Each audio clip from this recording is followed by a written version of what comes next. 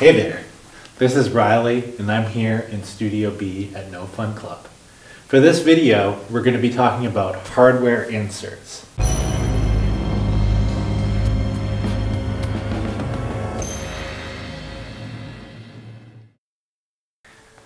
A hardware insert is when you insert a hardware effect into a channel.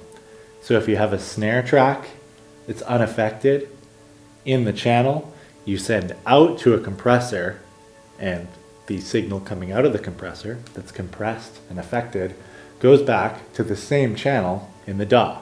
So it inserts in the path of the channel.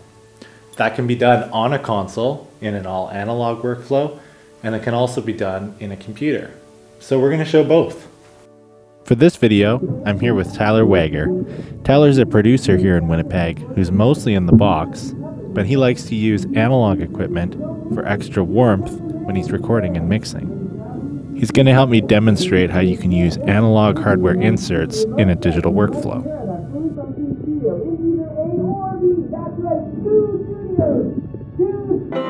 Oh yeah, and Tyler's a great keyboard player too, so we'll do a little song. First off, we're going to show using inserts in an analog workflow. We're going to show with the tape machine, but this would be the same with Pro Tools if you were doing your mixing and monitoring on the console. On the back of the patch bay, I have the big connectors set up to be hooked up to the tape machine. We have a simple drum mix with overheads that we want to compress on 3 and 4. Tyler's coming out of the insert point for channel 3, going into the Altec limiter number 1, and coming back to the return of 3. Now, coming out of the insert of 4 into the second Altec limiter and back into the insert return for channel 4. So we have our overheads going to and from these Altec limiters. And as you can hear, the sound of the compressed overhead is blending well with the kick and snare mics. So in the all analog world, everything's pretty easy with inserts. It just works. But if you're coming into the studio and you've been working on a song in your computer, you might not necessarily want to rebuild your entire mix on the console and do an analog mix from scratch. So here's a way that you could do a hardware insert with a real piece of gear and keep it in your in-the-box session that you might have already worked on. Switching over to the digital in and out, and our Pro Tools session is just going to be coming out on 1 and 2.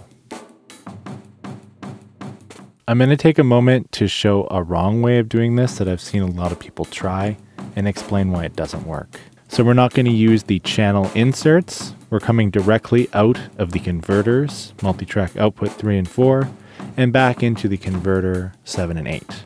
And in Pro Tools, we're going to route the channels that we want to go to the gear from the sends. So we're going straight to the outputs of the converter from the send, and then we're going to record the returns. But listen what happens when we record. Things are getting compressed properly, but you can hear that it's phasey and weird. Now that effect is called comb filtering, and it's caused by a very short delay between the unprocessed kick and snare track and the compressed overheads coming back. Now we could manually line up these tracks after recording by slightly moving back the recorded channel, but there's a way to do it automatically. So to figure that out, let's explain why this happens. So in the analog world, we're coming off the tape machine, we go through the console, and then the sound is monitored.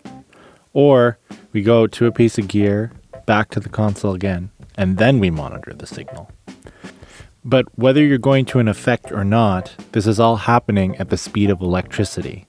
Everything's happening at the same time, and so quickly that the tracks line up perfectly to our perception. So in a computer, we have the digital signal in the DAW that goes out to a AD/DA converter and gets turned into an analog signal that the monitor can play back for us. If we'd like to use an analog effect on one track of our project, we need to send the digital signal to be converted to analog, processed, and then sent back as a digital signal again. In the analog world, everything's just electrical signals all happening at the same time on every channel. But in the computer, things can only be processed one event at a time, just really quickly. Now your DAW will keep track of how long everything it's doing to the audio takes, every operation, and it sends this back out to the digital converter compensated. It's called delay compensation. So even though in the computer things aren't happening all at the same time like in the analog world, when we hear it coming out of the monitor, it sounds as if it did because the computer kept track of how long everything took. In reality, computers process more than one thing at a time. It depends on how many processor cores are available, and also if you're using a dedicated DSP system like the Avid HDX cards we have at No Fun Club.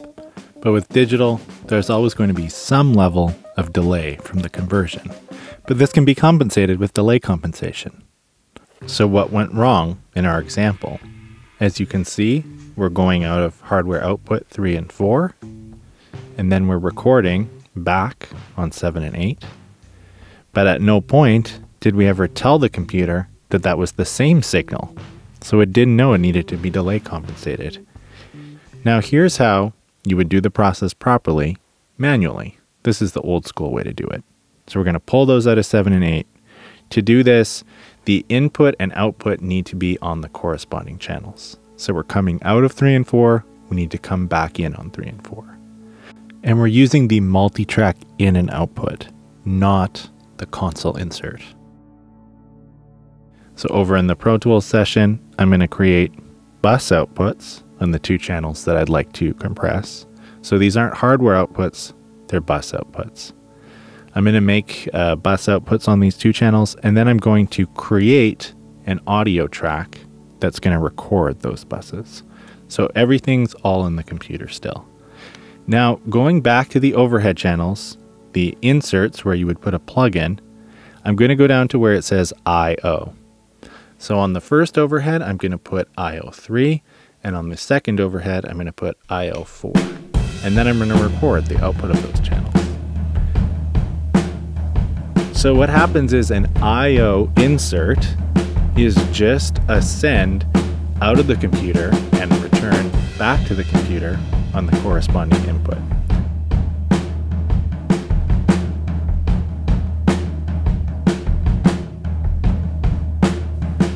Now the trick is that since Pro Tools knows this is an insert, it knows it needs to apply different delay compensation. So when you record the outputs of those tracks, it all works properly. But here's a faster way to do it with less manual work that was introduced in Pro Tools 11 or so. So I'm going to put the I/O plugins on 3 and 4, just like in the last example. But instead of sending to a bus and recording it, I'm just going to select both the tracks, right-click, and choose the commit option. As you can see, the offline option in here is grayed out. Pro Tools knows it needs to do this in real time because there's hardware inserts. There's a number of very useful options in here on what you'd like to happen when it renders this signal and commits it. I'm going to set it to hide and make inactive, so it'll hide the old tracks and put the new ones in. So the benefit of this option is it can put it in the same group, same colors, same routing, and same track name. It does a lot of stuff for you automatically. You're just going to listen to the whole track, and then it pops the new ones in, just like that. Super convenient. So unfortunately, the only downside of this is if you're not using a Pro Tools Ultimate or HD system, if you're using native Pro Tools with a third-party audio interface, Pro Tools won't know automatically the correct delay compensation, so you'll still get comb filtering unless you change these values in here to be correct for your sample rate. David from Mixbus TV did a great video on how to do that years ago, so I'll just link to his video. Now Tyler uses Logic, not Pro Tools, so let's show how he would set things up to commit or record hardware inserts in Logic. So just like in Pro Tools, Logic has an I/O plugin for doing inserts, but the Logic one has some cool other options. You can set whatever channel you want as the output and input, and it also has this ping option. When you hit ping, ping will send a click out of the output and measure how long it takes to get to the input, automatically setting the correct delay compensation. So what Tyler's setting up now is what I demonstrated in the old school Pro Tools way. That is sending out buses on the tracks, and then we're going to record the output of those buses to a channel. So admittedly, this is a little more work than the commit function in Pro Tools. I don't really use Logic, but I did spend some time looking at ways to do this, and this seems like the best way that people seem to suggest. If you want to actually commit a hardware insert in Logic, you have to record the output of the track that has the I/O plugin. This will give you the correct delay compensation, and it will also correctly online bounce. That is, it won't do an offline bounce that's faster than real time. So we're playing back this song, and the stereo piano that Tyler did is being sent to the stereo Fairchild compressor. So here's a recap. When doing mixing, inserting is putting an effects processor in line in the audio channel. If you do this on a console, everything lines up correctly because it's all happening in real time. If you want to use hardware inserts on a computer, you need to make sure that your DAW software understands that the signal you're sending out and the signal you're receiving are the same sound, and that it needs to be delay compensated to blend with the other tracks. In Pro Tools, you do this with the I/O plugin or the I/O insert. In Logic, it's also called the I/O. In Reaper, it's called RIA Insert. In Ableton Live, it's called External Audio Effect. So every DAW is going to have something slightly different, but they all do essentially the same thing. So the upside using Pro Tools with hardware inserts is Pro Tools has an excellent commit function, which allows you to commit hardware inserts easily. And Pro Tools HD and Ultimate systems will already be correctly delay compensated if you use the correct in and outs. Now the downside of Pro Tools is because it doesn't let you easily ping and find out how much hardware delay there is. If you're using a third-party interface that's not made by Avid and you're not using Pro Tools Ultimate, it won't be easy to set up delay compensation. There's ways to do it, but you need to do measurements on your own and go into the settings and enter some numbers in. Now, just to be clear, you don't need to have correct delay compensation to record a hardware insert in your DAW. It might be something you could just shift back later. But if you want to do parallel processing, or you have related multi-mic tracks and you'd like to apply compression or an effect to one of the tracks and leave some of the other tracks not affected, you will need to use a method similar to one of the ones I've described to sort out the delay compensation issue and avoid comb filtering. Well, that's all for this video on hardware inserts. Hopefully you learned something if you clicked on the video, or it was at least fun to watch. And if you have any questions or suggestions on things that weren't clear in the video, please let us know in the comments. Goodbye.